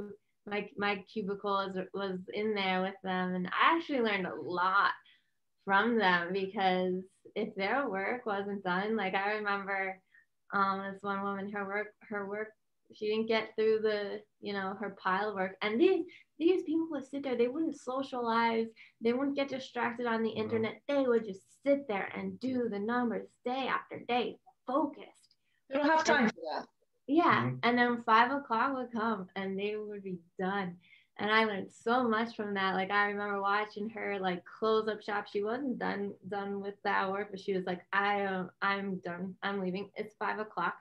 I get paid for 9 to 5, and I'm done. And I really respected that, because why would you you don't get paid enough to stay late for these people who work one day and get a $90,000 check. Thank you. You brought up a great thing, because asking for growth opportunities opens up the opportunity for somebody to take advantage of you. Like, I want to grow in a work center, and like the catabolic leaders is like, yay, like free energy. Where this woman's like, I am out at 5. Somebody that may want to grow up, like grow in the company, will stay till 6. Yeah. But that's boundaries right there. That woman that you were talking about, she had a boundary where I am here from 9 to 5, and I'm not working past that because you're not paying me for that. I actually had the same mentality at work as well. When I was at the bank, I'm here 9 to 5. If I'm staying past my clock, my time is worth money. Right? So eventually they stopped paying overtime. So all of us, everyone learned that you got to be out at that time, or a little bit before sometimes. But that's what you guys are expressing, is boundaries. And to what you just said, Chris, is that some bosses, and I call them bosses, they're not leaders, right? They will take advantage of you coming to them and asking for growth opportunities because you want to grow within the company. So with saying that, it's important to have that conversation with that boss, as in, when can I expect to have finished all of these, right? What am I going to get afterwards? Sometimes it can be, I mean, things have changed now. Back then, the phones weren't as advanced as they are now. But perhaps maybe you can ask to voice record this conversation as proof that this is actually going to happen. Because especially if it happened in the past where you brought this request where you want to grow and you were taken advantage of. You want to prevent yourself from being taken advantage of in this case, in this opportunity. So find a way of how you can make sure that doesn't happen again, or doesn't happen the first time. Because if we can prevent it from happening in the first place, then life would be a little bit easier. Right? We wouldn't have to carry that experience with us. But if it has happened to you, or if you were promised that you were going to become let's say, assistant manager by a certain point in time, and it didn't happen, and years went by, and you continue to give and give and give, because you got to practice these skills before you go and do that job. Yeah. So that's where we can find ourselves being taken advantage of. Yeah. I was just gonna say, I'm really enjoying this topic of conversation, because we're giving solutions to how to uncover wealth in the moment. Mm-hmm. Like, if we're already going to this place of employment every day, how can we reframe it to get the most energetic exchange for that hour? Like, what can we do? I'm already there for 40 hours a week. How can I reframe it so that 40 hours a week has better energetic return? Mm-hmm. It's all there, and we can take advantage of it. Like, in these conversations, just asking for growth, asking what the timeline is, asking how we can expand, it's just helping us unlock it. Mm-hmm. Yeah. Yeah, and the bosses take advantage as well, and that's the reason why I started, and pretty much all of us at the bank started saying that we're not staying past our time, because sometimes we would stay there like half an hour or an hour longer for free, and that stuff adds up. Yep. And we had to decide that our time was worth something, and that this is not okay. So without knowing that this was a boundary, all of us set a boundary that we're not staying past this time unless we're getting paid. Mm-hmm. Mm-hmm. Yeah. I was gonna say something. You remind me of something. When I slipped. Yeah, I can't remember. I think I'm sure it'll come back. Yeah. Oh yeah. It's if anyone's watching and you're in a company, well, some classic company moves or mindsets are, I think this is a message that's been programmed into so many of us, is you get your foot in the door at a good company, you stay there a certain number of years. The longer you stay there, the more clout, I guess, you have, the more respect, the more awards you get, like, maybe vacation, it grows from 2 weeks paid vacation to 3 weeks, whatever the benefits are. 5 in Canada. Yeah, and yeah. Wow. I want to stay at a job so that you have 5 weeks of paid vacation and 10 sick days a year. Yeah. And I remember looking at these benefits. I was like, ooh, in 10 years I'll get this, and in 15 years, 20 years, and thinking like, ooh, this is so great. Oh, I look forward to when I'm here for 20 years. I was there for 7 years. It's a long time.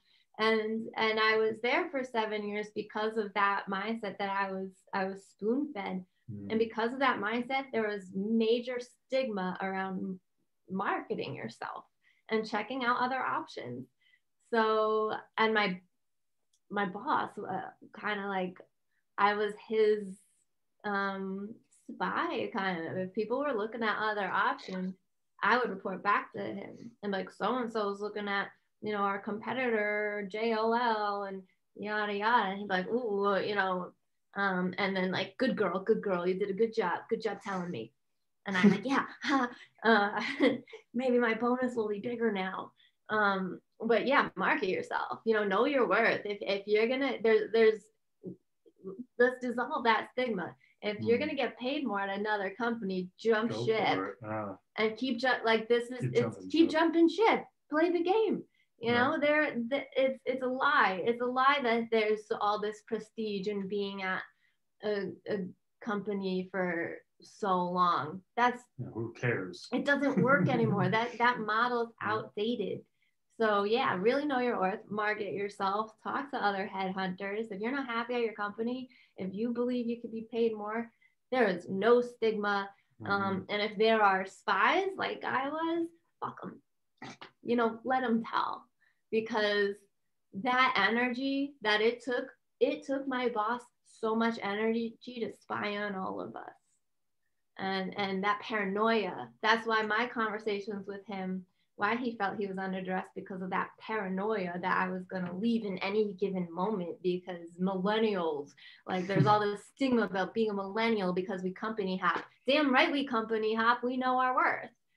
So there's no stigma. If you market yourself, know your worth, research how much your position gets paid in other companies. If you're not getting paid well, you know, and we're all here to support you if you want just like a little, you know, little moral support or a lot of moral support. We're here.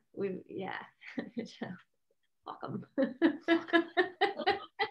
I mean, honestly, I think it's part of the game to keep us from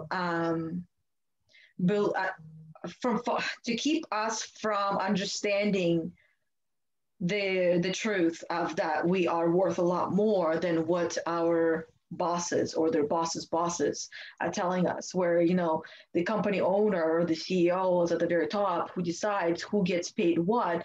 His two assistants, they get paid something, their assistants, they get paid something, and then it kind of trickles down, but the person on top is the one that's making the most money.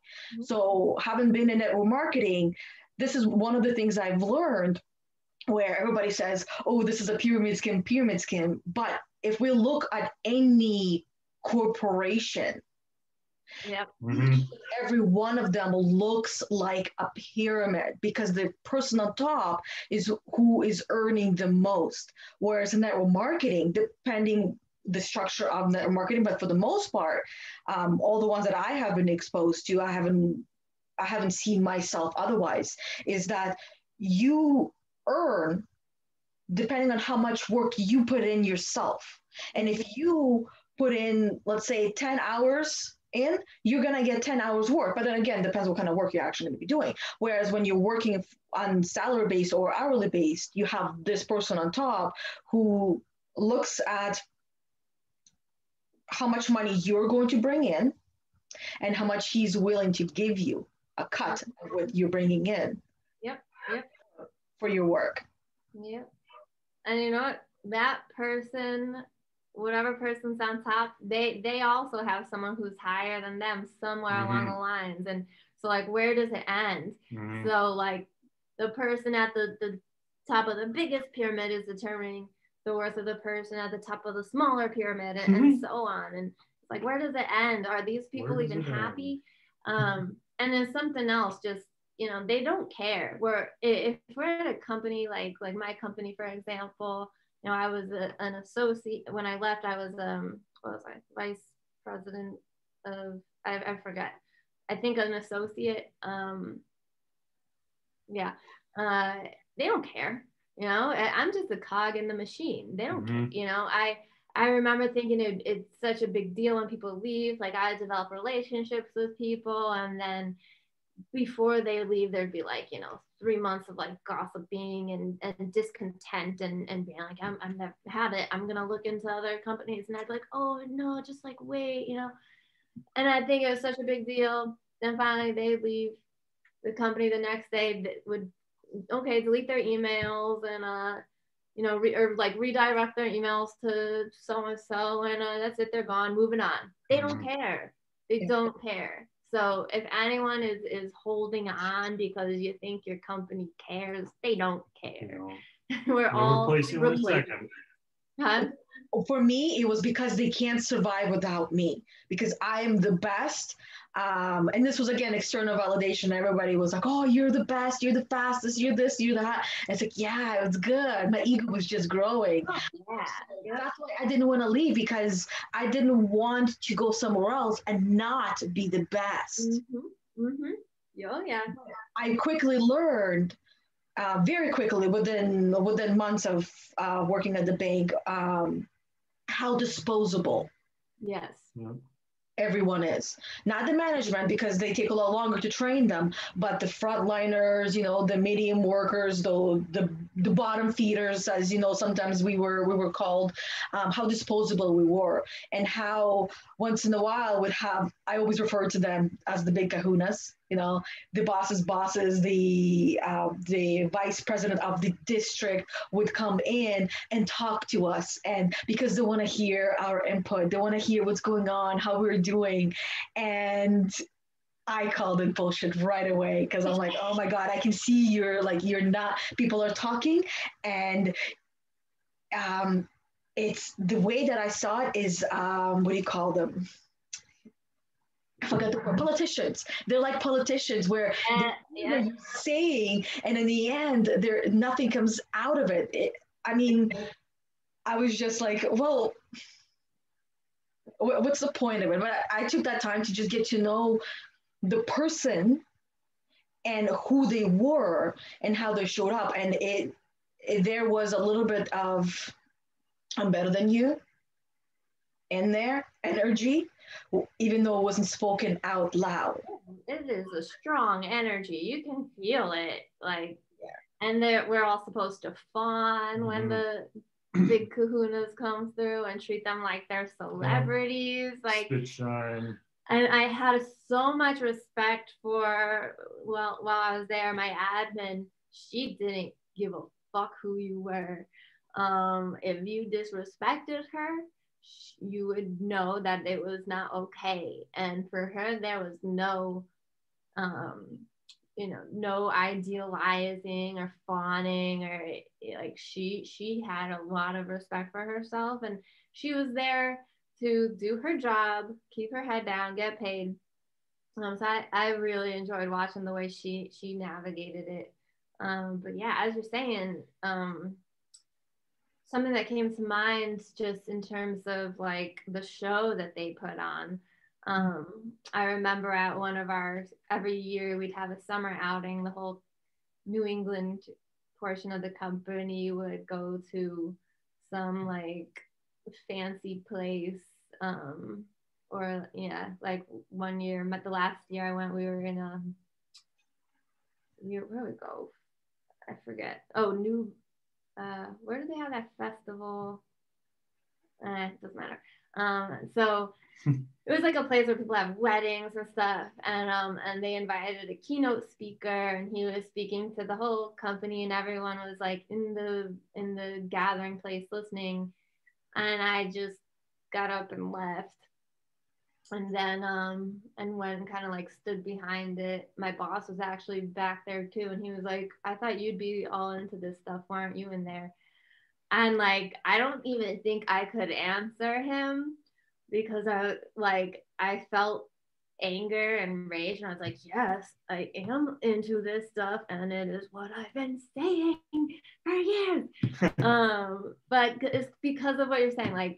I knew it was bullshit. I called, there's no point. How many times are we going to listen to this stuff over and over? Listen to leadership, and how many times are they going to recommend that our leaders read the same books, like Rookie Smarts, read Rookie Smarts, and it doesn't happen.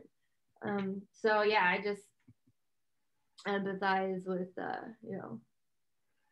calling bullshit, seeing it and it's not working. How do you expect us to fall for this? Well, at the same time, I understand the deep internal work it takes to make those consciousness shifts. So they might think that they are changing because of listening to some speaker come in and talk about organizational health. But it doesn't happen. It's like we were talking about coaching, Yana. In one coach program, you might learn the concepts of being a coach, whereas in IPEC, you learn how to embody being a coach. It's the same with leadership. You might learn some concepts like growth mindset versus fixed mindset. Unless you go through a really thorough internal process, you don't really change.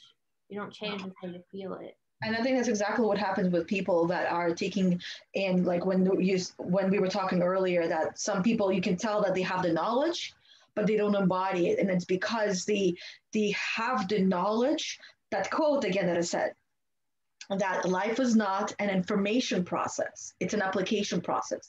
They're missing the second part of life. They are learning the information, so they have all the knowledge, but they're not doing anything with it. And doing something with it means that whatever you learn, you are actually applying it into your own life, and you're taking the time to work through it and uncover what does that mean to me, and you bring the heart into it, right? You connect the mind with the heart, where the mind has all information, but if you don't do the actual work, if you don't apply it, then you're not embodying it. And embodying is the connection with the heart, because we work through that. Yeah. And that, like, the working through that, ooh, it can bring up a lot of shadows.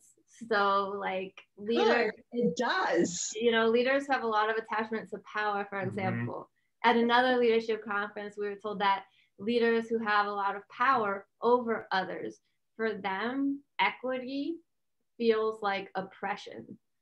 So if they've been living a life of privilege, exploiting others, then when those who've been exploited say we'd like to be treated well now, it feels like those who have been exploited are oppressing those who have been living in power. So that's a lot of ego attachment and shadow work that has to take place for people in positions of power. They've got to learn how to let go of whatever power means to them, and replace it with trust, that if you invest emotionally and from a place of love and trust, that it will result in the kinds of growth that they actually want to see. And it frees up so much energy. You don't have to control anymore. You don't have to spend, you can release that paranoia of, oh, they're going to leave unless I make up some elaborate lie and get everybody to play along with the lie so that this person stays. Actually, another thing, one of the reasons my boss, I like, once in a while become aware that this is on Facebook Live, and I'm like, whatever, it's, if he ever sees it, I don't think any of this is a surprise. Yeah. In case my old bosses watch. Hi. Yeah. Remember me, motherfucker? No, just kidding. I actually have a lot of love for them, after the fact, once I've healed. But a lot of the reasons why, like, after 7 years at that company, I knew a lot. I had seen a lot. And that's really why he wanted me to stay. He didn't want me to stay because I was not replaceable. I was very replaceable. But I knew a lot. I had a lot of information on a lot of people, and that's where the paranoia comes from. And so it's really, really weird culture. Yeah, that's why most people are forced to sign a paper saying that you're not gonna give all the secrets out. That's basically when I left. They're like, we'll give you this much money, but you got to sign this paper. This is pretty much that I'm not going to say anything about what I saw. Yeah, it's hash money, right? That's what it's called? Hush money. Yeah. Hush money. Oh, yeah. Like, I don't care. Give me the money. And people after the fact were like, you could sue. Why don't you sue? And I was like, back then I was like, that's level 2 energy. I don't want to spend any time in level 2. Thinking back to like what I was explaining, I'm like, they have no idea what I meant. But I was like, I want to be in level 6. But yeah, I mean, it just wasn't worth the energy. But yeah, like once you recognize, oh, that's why they want me. They're just afraid of like what secrets I'm gonna share. So it's really telling what kind of an organization it is.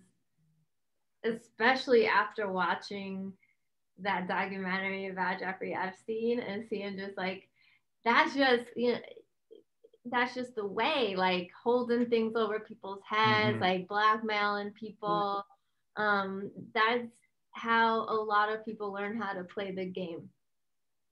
And I think like doing that blackmail is a way to bypass pattern recognition and to bypass actually healing yourself as a leader.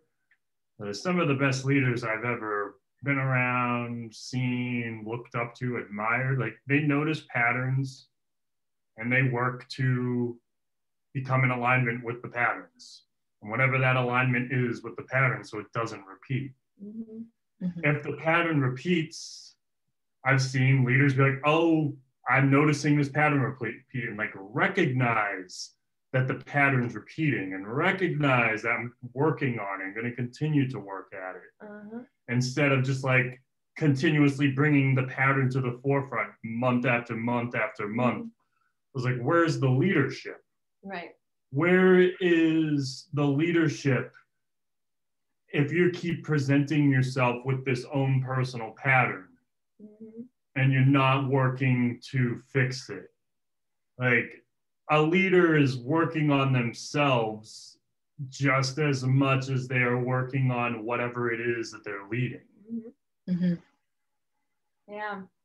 I remember around the Me Too movement, when the Me Too movement was picking up steam, I was contacted by someone who worked a lot with my former employers, and he was like, they're all getting kind of concerned that you're gonna do something. And I was like, what? Like, do something? And I was like, well, you know what? That's their own personal hell. If they sexually harassed women and now they're all freaked out that I'm gonna like rally the women to do something, like that's their own personal hell, and that's something that that's something that they can do their own shadow work. There was nothing to do with me. I've been gone for over a year. They're all freaked out. Like, that says something about them. That has nothing to do with me. But so I know you gotta go. What time is it? Yeah, we've been yeah, really, we've been going for it. I'm just gonna check, make sure we don't have any questions on Facebook. We didn't really get that into this is what passion looks like, by the way. Cool. Yeah, we've been. All right, cool. So just a few comments, no questions, it looks like. So cool. Well, thank you. And just close out with our letter C from Deepak Chopra's Creating Influence. So C stands for care, freeness, and charity. $1 billion in the bank without the experience of care, freeness, and charity is a state of poverty. Wealth consciousness, by definition, is a state of mind. If you are constantly concerned about how much money you need, then irrespective of the actual dollar amount you have in your account, you are really poor. Carefreeness automatically leads to charity and sharing because the source from which it all comes is infinite, unbounded, and inexhaustible. Love that one. So much true to that one. Oh, yeah. We can have a whole conversation around that one. Maybe we should start with, next time we'll start with the letter and see where it goes. Yeah, I want to do that. Yeah. So next week we'll start with reading letter D. Ooh, I'll tell you right now, it stands for demand and supply. So oh, that's going to be a great topic. Okay. So next week we'll start with that. I'll read it, and then we can guide our topics that way, and I'm sure it'll twist and turn as it does. Yeah. This was a great conversation about like personal autonomy and leadership and how you can discover your own wealth by like your own choices. This is really good. Cool. This felt good. This was a lot of fun. Yeah. And just sending love to all of our former companies. I'm so grateful we all have had the experience we've had that has led here. And as much as I speak about the catabolic aspects of my former companies and we do to share our experience, I'm so grateful for the experience. So me too. I'm very grateful. And I've had a lot of people also tell me you should, sue, you should have had her fired. But I don't, because I have always understood that there was a bonus for me as well and a learning experience for anyone involved. Yeah. Oh, yeah. Thank you. All right. Wow. Thank you. Until next week. Until next time. Yes. Love. Bye. Bye. Bye.